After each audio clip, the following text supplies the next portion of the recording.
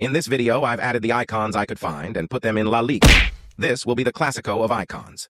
As you can see in the team, there are few icons like Ronaldinho, Carles Puyol, and Cruyff. The same is done with Real Madrid and other teams in La Liga. Let's see who comes out victorious. Comment if you want me to do this with the Premier League teams. It's end of the season.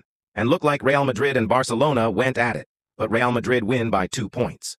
Real Madrid also won the Supercopa defeating Barcelona. This does not look good for the Barca icons. They again knocked Barcelona out of the Copa de España semi-finals and went on to win it. Real Madrid absolutely tearing it apart.